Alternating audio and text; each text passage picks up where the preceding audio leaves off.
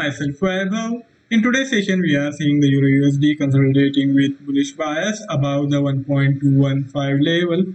And now, as the US session has begun, it has found some fresh buying momentum and it is inching closer to 1.22. And I am expecting the Euro USD to continue to rally. And in next couple of days, we might see it eventually surpassing the prior high established around 1.225 and moving towards 1.23. So in this session of market movers, I will be explaining to you what are the key levels which can help us in finding the optimum trade entry points to make sure that the risk is not too much. Of course, in the market, we have to keep a watch on the risk because no trade is certain. Any trade can go in loss, and that's why the technical formations play a crucial role while deciding to take the trade. If we consider the data rocket for the day, there were not many releases. Earlier in the day, we had trade balance data for the China, and there we are seeing the growth for both the imports and exports, but these are year-on-year numbers, and last year the China's exports and imports were much heavily impacted by the coronavirus pandemic, but this year the strong growth is there. Now that the pandemic is more or less in control, the economic activity has picked up, and as a result of that, we have solid growth of more than 27% in exports in terms of year-on-year for the month of May, and imports have also risen. And this is kind of surprising that the imports have risen a lot more sharply than exports, and we have the growth of 51.1% for imports for the month of May, and that has contributed to the trade surplus coming lower than the anticipated levels, and we have for the month of May the trade surplus at US dollar 45.5 billion. That's quite high if we compare it to the other countries, but for China, which is used to seeing such a huge trade surplus, this is kind of lower than the expectations. Moving on to the European trading hours, we got these factory output numbers for the month of April for Germany, and surprisingly we are seeing that the factory orders actually declined there compared to the prior month's growth of 3.9%. We are seeing a decline of 0.2%, and I am expecting this to be one of print, and in next couple of months we are likely to see the continuation of the growth which we have seen for last couple of months also. Now moving on to the technical formations, I will first consider the Euro USD, and then we will also see what's happening in the S&P 500. Let's start with the Euro USD's technical outlook. This is the daily time frame chart, and here 1.21 provided strong support for the Euro USD, and from there on the Euro USD has changed course, and I think more than the technicals, here the fundamental factor has played a crucial role. We had the non-farm payroll data on Friday, and there we had lower than expectations.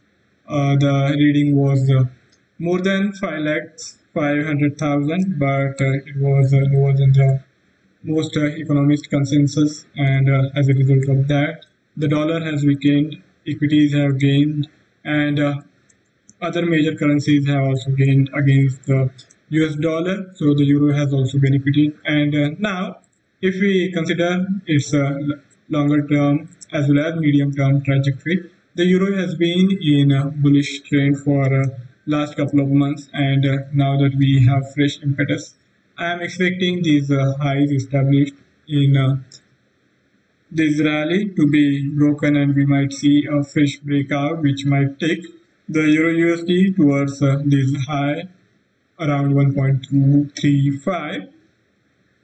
So if we have to start looking for the trading opportunity, we will have to keep in mind this central pivot point, and I think this is the price area which can be utilized as a critical marker As long as the price action is unfolding above it, we can be fairly bullish while looking for new trades in the Euro USD, and we can target for eventual move towards these first resistance of this month's pivot point series. These are early days of the month, and in course of the next couple of weeks, we can expect the Euro USD to rally and move past the hurdles of prior swing highs and go toward these first resistance.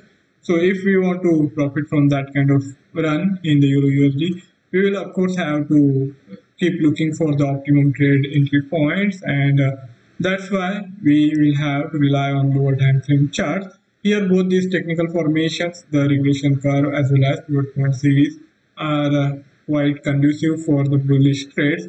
And if we want to keep an eye on the lower time frame charting, I think on the 1 hourly chart we can utilize these convergence of 100 and 200 SMAs, which are just below 1.22, as a useful marking point. We can keep a watch on this price zone, and if we have the close in today's session above this 200 SMA, then I think that will be a signal that for near term the trend has changed. We had the Euro USD in bearish momentum till Friday, and then this sharp move on the Friday has now changed the course, and if we see that today's session also closes with consolidation and some gains, I think we will have for more reasons to believe in the Euro USD bullish trajectory. And as long as it will be holding above these 100 and 200 SMA convergence zone, we can be fairly confident, and in due course of time, we can even expect the 50 SMA to catch up, and we can start looking for fresh entries anywhere closer to these two SMAs.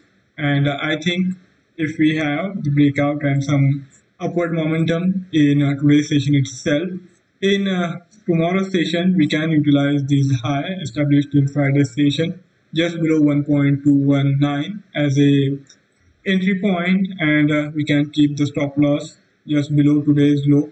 So the stop loss will work out closer to 1.215, while the entry can be anywhere between the 1.218 to 1.22.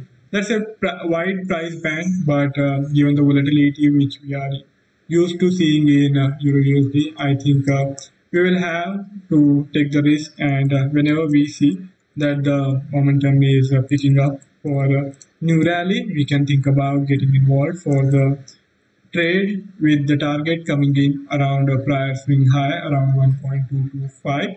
As I said, the stop loss can be kept just little below the today's low, so that should be good enough for the stop loss. And in this trade, the stop loss and trade target price will provide you the risk reward ratio of fairly close to 1:2.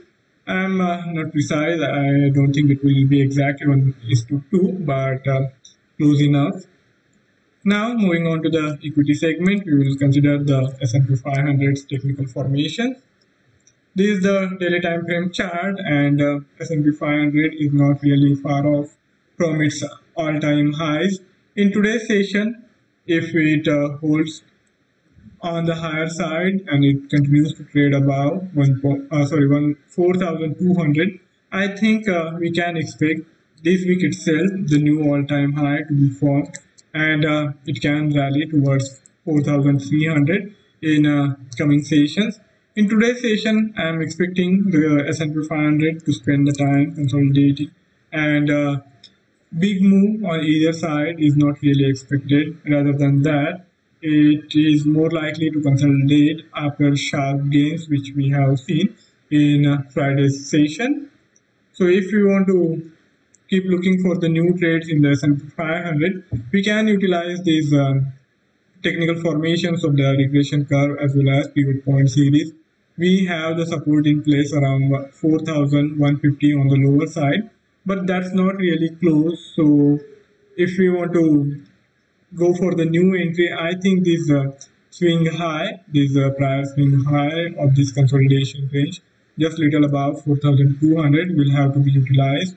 So in this session, it's important for the S&P 500 to close above this prior swing high, or at least above 4,200.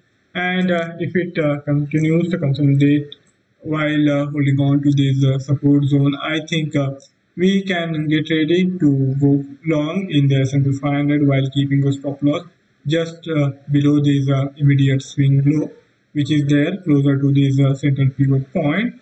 And given the fact that regression curve is also inclined on the higher side, we can expect the S&P 500 to go on to rally toward this first resistance of this month's pivot point series, which is there around 4,280. And in doing that, it will be forming the new all-time high also. So I am waiting on the S&P 500's bull run to continue while forming the new record highs, and we can try to profit from these historical levels being reached. So if we want to go for the trade in today's session, watch out for this convergence area of these three SMAs. 50, 100 and 200 SMAs are converging closer to 4,200, and it will be important for the continuation of bullish trajectory for these levels to be respected. And if we don't really have any breakout on the lower side, and if in today's session we see the close happening above this support area, then we can go for the fresh trade anywhere in the price band of 4,200 to 4,220, while keeping the stop loss. I think we will have to keep the stop loss little below these prior swing lows. So stop loss will work out closer to 4,175, and that will entail the risk of around 1 percentage point. And for that kind of risk, we can expect profit with the continuation of the bullish trajectory, and the target price will have to be kept closer to 4,300 to make sure that the risk reward ratio is also good enough. And we will have to keep the target price at least 80 points or beyond that to make sure that the risk of around 30 to 40 points which we will have to take in this trade is fairly covered. So that's my take looking at the technical formation of the S&P 500. If any of you have any query or any idea to share, you can write to me in the feedback section, and I would be more than happy to take the discussion forward. Before I sign off, I would also like to remind of the risk associated with trading in the financial instrument, and one should be careful while utilizing the information provided. Have a fabulous day ahead. See you next time. Till then, goodbye.